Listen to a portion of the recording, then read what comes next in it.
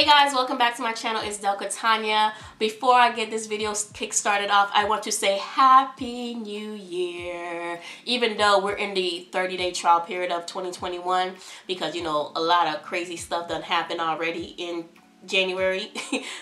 You guys, if you've been watching the news, y'all see it. Y'all know what's been going on. If you know, I live in the state of Georgia, so you already know what I was dealing with, getting harassed every single day, like for these runoffs. So I'm just glad we're over that hump. We're gonna go in and inaugurate a new president who is already yeah,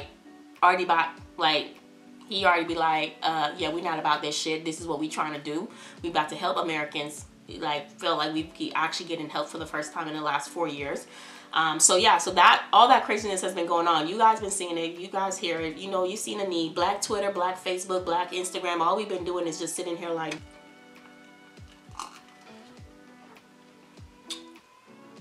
girl, you saw that in the news, girl. Okay.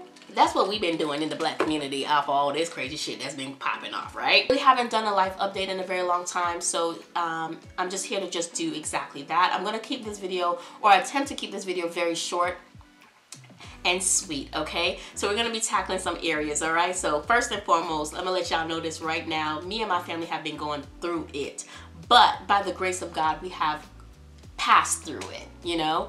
From losing the jobs to gaining jobs to losing a job and gaining jobs. It's just been a whirlwind, okay? When I tell you this shit has got me stressed, it has gotten me stressed. But we're finally over that hill, that steep hill that we've been climbing, steep, and now we're finally about to just go whoosh, and that's what I'm ready for. So, you know, when it comes to work, like honestly speaking and just truthfully speaking, I lost my job in August. And no, it was not COVID related. It was related to something else. I was working from home with a 2-year-old for 3 months at the time to try to still keep her to be able to go to school, to try to get her ready to go back to school because she needs to be potty trained. So honestly, it was a very stressful, that was the most stressful 3 months of my life. Like I felt like juggling, trying to be a mom, trying to be an employee, and me at home by myself doing all of this because her dad was out at work like 10-12 hours of the day. By the time he comes home, he's really tired. I'm still trying to work. It was just a lot. But honestly, I felt like God did not, I feel like, and someone said this, I did not get fired. I got promoted to out of a situation that I was no longer even happy with, you know. This job or my function, I really felt like I started losing the love for what I did because of the people that were in leadership. You know, kind of like, it kind of gave me like, oh my God, you know. But I'm just so thankful because honestly, the day that they let me go, I did cry. I cried and boo-hooed, and I cried for 2 reasons. Because one, it was because it was starting to, me personally as a person, it was just starting to become too much for me. And there were days that I felt like I was just suffocating and I couldn't breathe, and because of whatever was going on. And then also too, I cried because I felt like a weight was lifted off of my shoulder, and I felt like at that point, like I really could breathe. Like my mental health was on a serious decline. Like I would be so depressed. I would have anxiety. The littlest thing would just trigger me. It was to the point where I was yelling at my kid for being a 2-year-old. And it broke my heart when my kid is just like, I'm sorry, mommy, I'm okay, you know, mommy, are you okay? Mommy, are you crying?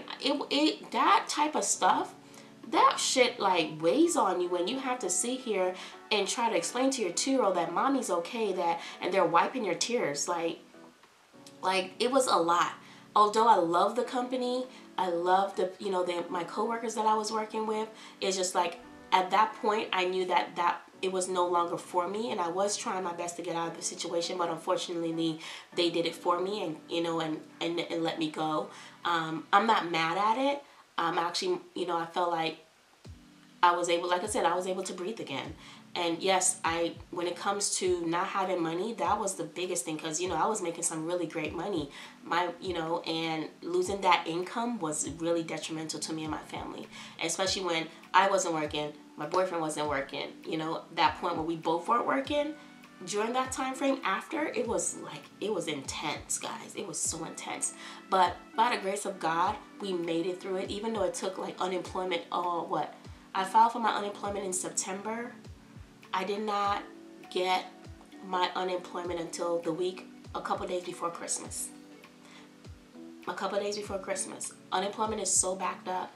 Like, you can't get in touch with anybody. By the time you do get in touch with somebody, they don't answer their phone, they don't answer their email, nothing. It's like nothing goes on. So by the grace of God, we were able to make it and just kind of, you know, find our way through this whole entire situation. So it was, like I said, it was really intense. I mean, that whole entire situation also tested my relationship. It really tested our relationship and tested the people that we were. And I had to tell my boyfriend that I was so glad and so thankful that he was here, because having to deal with this type of stuff with my job, losing my job, and, you know, trying to figure out how am I going to pay this, how am I going to pay that, my car is this and this, all this different type of stuff was a lot. But he was there just to be that support for me. He was just really there just to be a support. But it's still, you know, it wasn't perfect. We still tested a lot of things in our relationship about who we are, how we communicate, and, you know, we made it a point where it was like, hey, we see that we have a lot of missteps in our relationship, and what we want to do is try to refocus ourselves and refocus on rebuilding our foundation, because a lot transpired before he moved down to Georgia when it came to my pregnancy that we never really truly addressed. We just kind of like, oh, you're here now, let's go ahead and move forward. But in order for us to move forward, we had to actually take a step back and discuss a lot of things and heal from a lot of things that happened in the past to be able to lay a proper foundation. And now coming into 2021, we're like stronger than ever. Like, I'm still on the hunt for work. I'm still putting my resume out there on, you know, like, honestly, from August to like December, I was not trying to go back to corporate America. I was trying to do that. If you don't make it out of COVID without no entrepreneur, if you ain't got no business or whatnot, you wasting time thing. I was trying to live up to that pressure. And I just realized, I'm like, I'm not gonna force myself into a business to make a point for anybody. What I'm gonna do is take this time and be okay in my stillness, because I've been working since I was 16. I've been working since I was 16. And even when the time when I didn't have a job, it was like maybe a month or so, 2 months or so, but I was in school at the time as well too, so I really didn't need a job.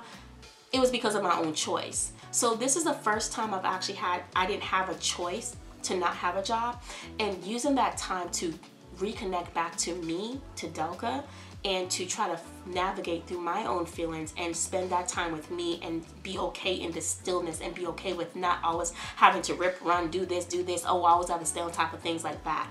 And it was Dr. Alexis Rhodes, right? So she's one of a mental health professional that I met on Clubhouse. If you ain't on Clubhouse, well, I have a separate video for Clubhouse, but I met her on there, and she had a room about imposter syndrome. And I was talking to the group about this particular thing, is knowing how to being in my stillness and basking in that stillness, right? And that came up, and it was just like, Delca, it's okay to not have everything planned out for the day.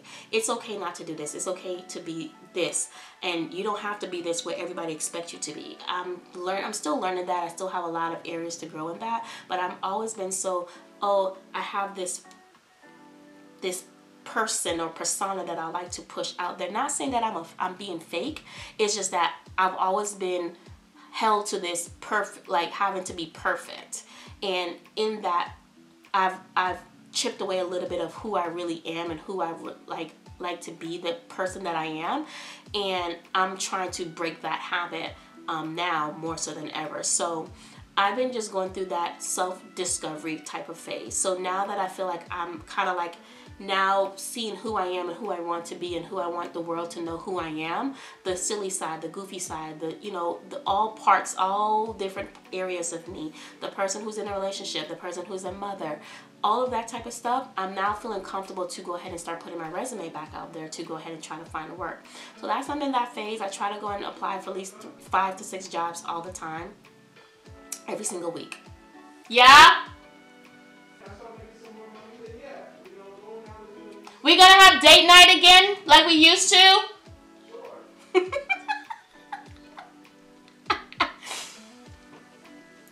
Anyways, like I was saying, 2021 has been rough, and but we're here and we're surviving. So my, you know, moving forward, and what I'm, like I said in the beginning of the video, I am really looking to manifest the things that I want in life and making sure that I'm no longer living on the sideline. So my trip to Houston is coming up. Also, I'm already looking for a trip possibly to Florida. Every quarter I want to take a trip. So trip to Florida. I don't know where we'll probably go in quarter 3, but I definitely probably want to think about Denver. And then of course for quarter 4, December, I want to be overseas somewhere on somebody's beach, ringing in Christmas, ringing in my birthday, ringing in the new year. I'm no longer going to subject myself to mediocrity anymore moving forward. Like, live life. I'm tired of watching my people online and these amazing trips and all this stuff, and I'm sitting here like, Delca, what are you doing with your life? You know, Darren is on board. He was just like, yo, once you get a job, I got a good job now, we gonna make this shit happen, and that's what we're planning on doing. So yeah, that's pretty much it. Nothing much, really and truly. Yeah, it's been a great, in spite of everything that's been going on, 2020 has been great to me and my family. You know, and all I'm doing is 2021 is just to kind of build more, you know. I'm looking into doing a few things, business ventures. So yeah, so I want to thank you guys for watching today's video. If you are new to my channel, please definitely hit the like button, comment, and subscribe so you know every time that I post a new video that you'll be notified. To all my A1 since day ones or day ones, so whatnot, however you want to call it, I want to thank you so much for just putting up with my shit, with not posting videos consistently. It actually, YouTube was my outlet, and that was like something I wanted, like I did just to kind of get away, and I really do miss it. So you guys will see my face a little bit more often. Hopefully I can start being more consistent and getting some things done, and just, you know, go from there and kill 2021. Like, 2021 is go hard 2020. Thank you guys again for watching my video. Please make sure you like, comment, and subscribe. If you like to follow me on all social media outlets, I will put them down below in the description box, and I will catch you guys on the next freaking video.